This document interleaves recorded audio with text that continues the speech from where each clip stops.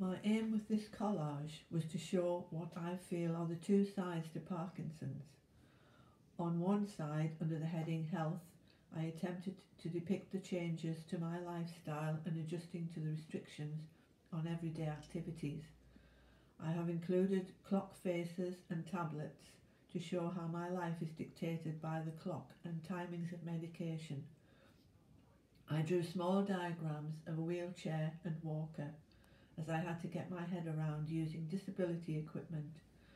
I also included words which describe the way Parkinson's affects me, such as anxiety, sleep problems, and the side effects of medication.